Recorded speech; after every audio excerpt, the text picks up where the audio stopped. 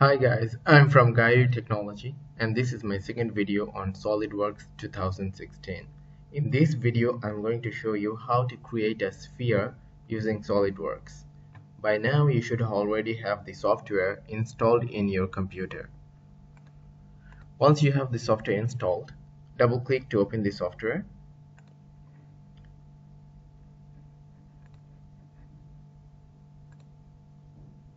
Go to the file and click New. You'll have three options, namely the part, the assembly, and the drawing option. You have to choose the part option.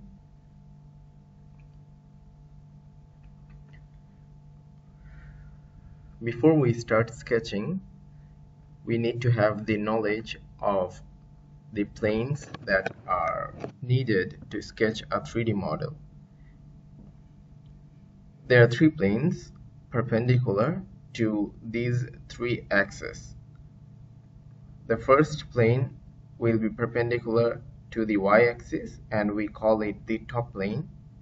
The next one we call the right plane perpendicular to the x-axis, and the last one is perpendicular to the z-axis called the front plane. As you can see, these are the three planes we discussed earlier. We're gonna go with the top plane. Okay, to make this window parallel to your computer screen, you have to click y-axis. Okay, now currently we are inside this line option, but to create a sphere we need to start with a circle. You click the origin, go anywhere on the screen, click. Okay, now this is just a rough dimension. To set the dimension, for beginners you should use smart dimension feature. As you can see that this sphere has a diameter of about 111, and I will just round it up to 100 millimeters. Alright, so this means that our ball will have a diameter of 100 millimeters. Now, the concept behind making a sphere is that you need to have a half circle and you will rotate it around a particular axis. Now, first of all, we need to create the axis around which we are going to rotate the half sphere. Why am I not making this circle a half circle yet? I'm just going to tell you now after I make the line. Okay, you have to click the line option, which will be our axis of rotation later, and click here. All right. Okay, now until you exit from the line feature, it will keep continuing, so you have to press the escape button on the keyboard. All right, now as you can see that this line here is a solid line, but we don't want it to interfere with our sketch.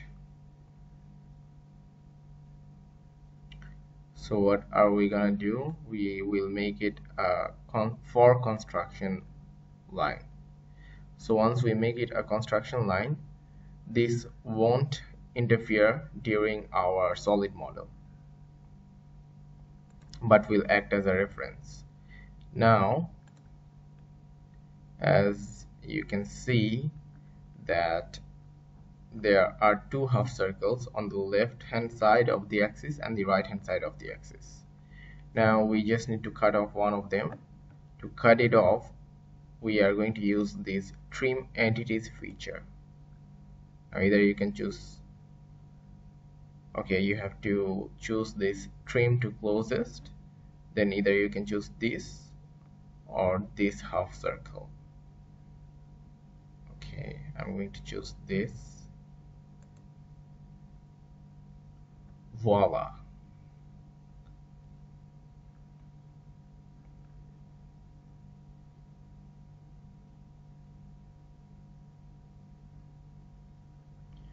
Alright, click the right green button.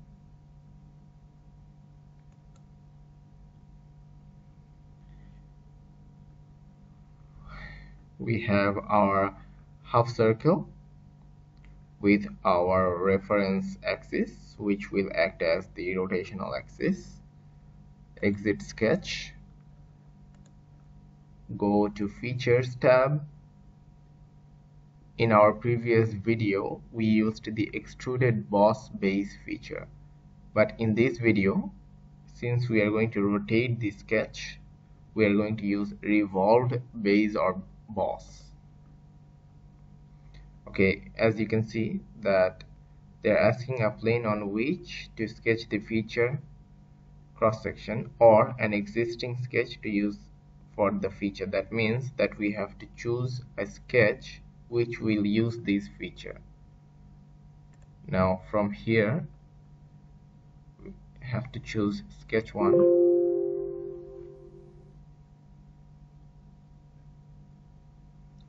Okay, this is giving a warning sign saying the sketch is currently open. A non-thin revelation feature requires a closed sketch. Would you like the sketch to be automatically closed? Either you can choose yes or you choose no, and you see that the sketch is open.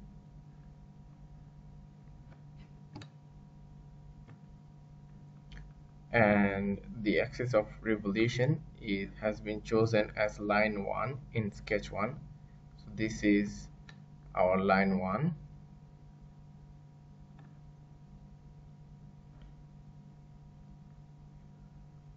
And we want to make it a 360-degree rotation in order for us to have a sphere. And the direction does not matter since it's a sphere, so either way we rotate, we are gonna get the same sphere.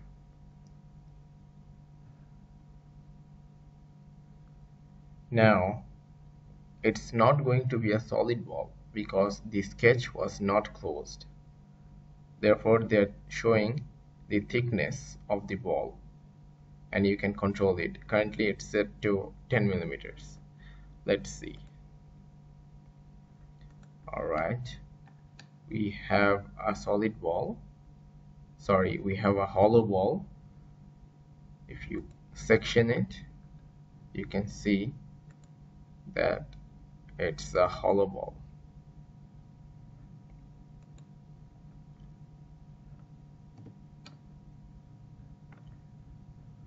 Okay, end section. Okay, I'm just gonna quickly show you how to make it a solid ball. You have to go edit your sketch.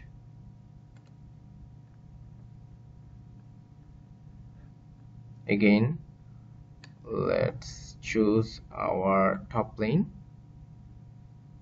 Okay, as you can see, if we want to close the gap between the two ends, we choose a solid line and we do not check for construction because we need a solid sketch. But we already have a reference sketch there, a construction line. Exit sketch.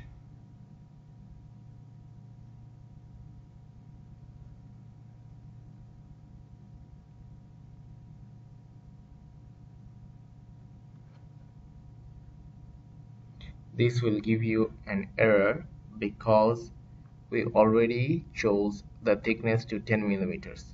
Once we make it a solid model, we cannot have any thickness. Therefore, we're going to click this option.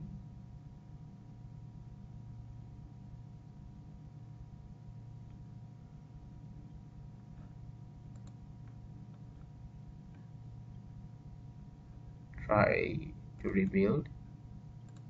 No. Like this. Right click, delete.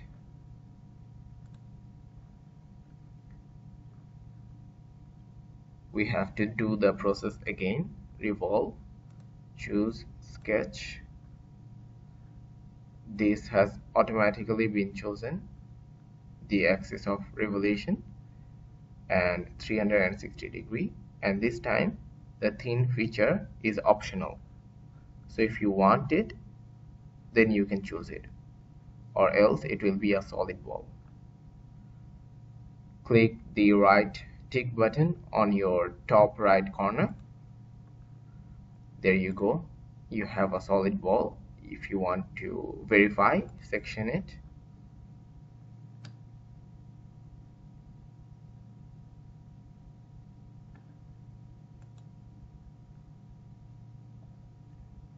Green tick. There you go, you have a solid wall. End section. Thank you for watching this video. Please leave a comment if you want me to improve my video in any way, or if you have any suggestion for my next video. Thanks a lot.